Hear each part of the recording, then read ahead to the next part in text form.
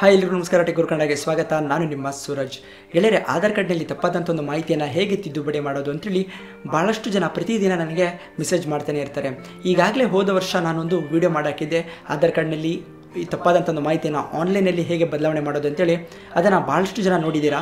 ಆದರೆ ಕಾರಣಾಂತರಗಳಿಂದ ಆಧಾರ್ ಇಲಾಖೆ ಆ ಒಂದು ಸೇವೆಯನ್ನು ನಿಲ್ಲಿಸಿದೆ. ಆನ್ಲೈನಲ್ಲಿ ನೀವು ಕೇವಲ ವಿಳಾಸವನ್ನು ಮಾತ್ರ ಬದಲಾವಣೆ ಮಾಡ್ಬೋದು.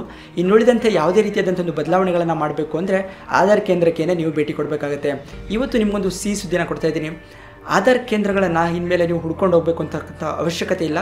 ನಿಮ್ಮ ಊರಿನಲ್ಲೇ ಇರತಕ್ಕಂಥ ಒಂದು ಬ್ಯಾಂಕ್ಗಳಲ್ಲಿ ಹಾಗೂ ಪೋಸ್ಟ್ ಆಫೀಸ್ ಅಂಚೆ ಕಚೇರಿಗಳಲ್ಲೂ ಕೂಡ ನಿಮ್ಮೊಂದು ಆಧಾರ್ನಲ್ಲಿ ತಪ್ಪಾದಂಥ ಮಾಹಿತಿ ಅಥವಾ ಹೊಸ ಮಾಹಿತಿಯನ್ನು ತಿದ್ದುಪಡಿಯನ್ನು ಮಾಡ್ಬೋದು.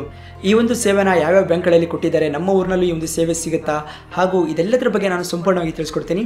ಅದಕ್ಕಿಂತ ಮುಂಚೆ ನೀವು ನಮ್ಮ ಚಾನಲ್ನ ಸಬ್ಸ್ಕ್ರೈಬ್ ಮಾಡಿಲ್ಲ ಅಂದರೆ ವಿಡಿಯೋದ ಕೆಳಗಡೆ ಸಬ್ಸ್ಕ್ರೈಬ್ ಬಟನ್ ಇದೆ, ಅದನ್ನು ಕ್ಲಿಕ್ ಮಾಡಿಬಿಟ್ಟು ನಮ್ಮ ಚಾನಲ್ಗೆ ಸಬ್ಸ್ಕ್ರೈಬ್ ಮಾಡ್ಕೊಳ್ಳಿ. ಹಾಗೆ ಈ ಒಂದು ವಿಡಿಯೋನ ತಪ್ಪದೇ ಎಲ್ಲರೊಟ್ಟಿಗೂ ಶೇರ್ ಮಾಡಿ. ಬನ್ನಿ ವಿಡಿಯೋನ ಶುರು ಮಾಡೋಣ.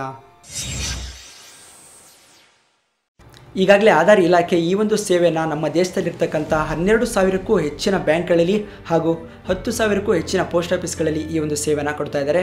ನೀವು ನಿಮ್ಮ ಊರಿನಲ್ಲಿರ್ತಕ್ಕಂಥ ಅಥವಾ ನಿಮ್ಮ ಊರಿನ ಹತ್ತಿರ ಇರ್ತಕ್ಕಂಥ ಬ್ಯಾಂಕ್ ಮತ್ತು ಪೋಸ್ಟ್ ಆಫೀಸ್ಗಳಲ್ಲಿ ಹೋಗ್ಬಿಟ್ಟು ನೀವು ಈ ಒಂದು ಸೇವೆನ ಪಡ್ಕೋಬೋದು. ಹಾಗೆ ಈ ಒಂದು ಸೇವೆ ಎಲ್ಲ ಬ್ಯಾಂಕ್ಗಳಲ್ಲೂ ಸಿಗೋದಿಲ್ಲ. ನಿಮಗೆ ನಿಮ್ಮ ಊರಿನಲ್ಲಿ ಒಂದು ಸೇವೆ ಸಿಗುತ್ತೋ ಇಲ್ಲೋ ಅಂತೇಳಿ ಚೆಕ್ ಮಾಡಲಿಕ್ಕೆ ನೀವೇನು ಮಾಡಬೇಕಾಗುತ್ತೆ ಅಂದರೆ ಆಧಾರ್ ಇಲಾಖೆಯ ಒಂದು ವೆಬ್ಸೈಟ್ಗೆ ಭೇಟಿ ಕೊಡಬೇಕಾಗತ್ತೆ. ಅಲ್ಲಿ ನಿಮಗೆ ಮೊದಲಿಗೆ ಕಾಣುತ್ತೆ enrolment and update centres in banks and post office ಅಂತೇಳಿ ಒಂದು ಆಪ್ಷನ್ ಕಾಣುತ್ತೆ. ಅದರ ನೇರವಾದ ಒಂದು ಲಿಂಕನ್ನು ವಿಡಿಯೋದ ಡಿಸ್ಕ್ರಿಪ್ಷನಲ್ಲಿ ಕೊಟ್ಟಿದ್ದೀನಿ, ಅಲ್ಲಿಂದ ನೇರವಾಗಿ ನೀವು ಭೇಟಿ ಕೊಡ್ಬೋದು. ಅದರ ಮೇಲೆ ನೀವು ಕ್ಲಿಕ್ ಮಾಡ್ತಿದ್ದ ಹಾಗೆ ನಿಮಗೊಂದು ಆಪ್ಷನ್ ಸಿಗುತ್ತೆ. ನೀವು ನೋಡ್ಬೋದು, ಈ ರೀತಿಯಾದೊಂದು ಸ್ಕ್ರೀನ್ ಓಪನ್ ಆಗುತ್ತೆ. ಆ ಒಂದು ಸ್ಕ್ರೀನಲ್ಲಿ ನೀವು ಪಿನ್ ಕೋಡ್ನ ಮೂಲಕ ಕೂಡ ಹುಡುಕಾಟ ಮಾಡ್ಬೋದು. ನೋಡ್ಬೋದು, ಪಿನ್ ಕೋಡ್ ಅಂತ ಹೊಡಿತಿದ್ದ ಹಾಗೆ ನಿಮಗೊಂದು ಪಿನ್ ಕೋಡ್ನ ಒಂದು ಆಪ್ಷನ್ ಬರುತ್ತೆ. ನಿಮ್ಮ ಊರಿನ ಅಥವಾ ನಿಮ್ಮ ಊರಿನ ಹತ್ತಿರದಲ್ಲಿರ್ತಕ್ಕಂಥ ಯಾವುದಾದ್ರೂ ಕೇಂದ್ರದ ಪಿನ್ ಕೋಡ್ನ ನೀವು ಆಯ್ಕೆ ಮಾಡಿಬಿಟ್ಟು ಒಂದು ವೆರಿಫಿಕೇಷನ್ ಕೋಡನ್ನು ಕೊಟ್ಟಿದ್ದಾರೆ, ಅದನ್ನು ಕೂಡ ಹಾಕಿ ನೋಡ್ಬೋದು. ಸರ್ಚ್ ಅಂತೇಳಿ ಕ್ಲಿಕ್ ಮಾಡಿದರೆ ನೀವು ನೋಡ್ಬೋದು, ನನ್ನ ಒಂದು ಲೊಕೇಶನಲ್ಲಿ 2 ಕೇಂದ್ರಗಳು ಸ್ಟೇಟ್ ಬ್ಯಾಂಕ್ ಆಫ್ ಇಂಡಿಯಾ ಅಂತೇಳಿದೆ. ಆ ಒಂದು ಸ್ಟೇಟ್ ಬ್ಯಾಂಕ್ ಆಫ್ ಇಂಡಿಯಾದಲ್ಲೂ ಕೂಡ ಈ ಒಂದು ಸೇವೆನ ಕೊಡ್ತಾ ಇದ್ದಾರೆ. ಹಾಗೆ ಅಲ್ಲಿ ಇರ್ತಕ್ಕಂಥ ವ್ಯಕ್ತಿ ಯಾರು, ಅವರ ಡೀಟೇಲ್ಸ್, ಅವರ ಹೆಸರು ಕೂಡ ಕೊಡ್ತಾರೆ. ಹಾಗೂ ಅವರು ಇದುವರೆಗೂ 30 ದಿನಗಳಲ್ಲಿ ಎಷ್ಟು ಎನ್ರೋಲ್ಮೆಂಟ್ಗಳನ್ನ ಮಾಡಿದ್ದಾರೆ, ಎಷ್ಟು ಬದಲಾವಣೆಗಳನ್ನು ಮಾಡಿದನ್ನು ಕೂಡ ಇಲ್ಲಿ ತೋರಿಸುತ್ತೆ. ನೀವು ಇದನ್ನು ನೋಡ್ಬೋದು, ಸಂಪೂರ್ಣವಾದ ಒಂದು ಡೀಟೇಲ್ಸ್ ಸಿಗುತ್ತೆ.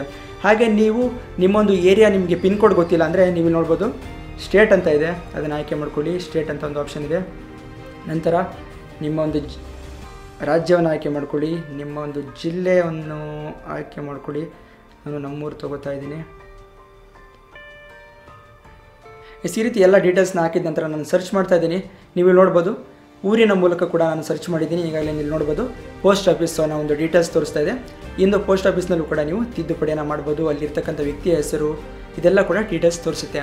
ಈ ರೀತಿ ನೀವು ಇದನ್ನು ಹುಡ್ಕೊಂಡ್ಬಿಟ್ಟು ಈ ಒಂದು ಆಧಾರ್ನಲ್ಲಿ ನಿಮ್ಮ ಒಂದು ಮಾಹಿತಿಯನ್ನು ನೀವು ಅಪ್ಡೇಟ್ ಮಾಡ್ಬೋದು.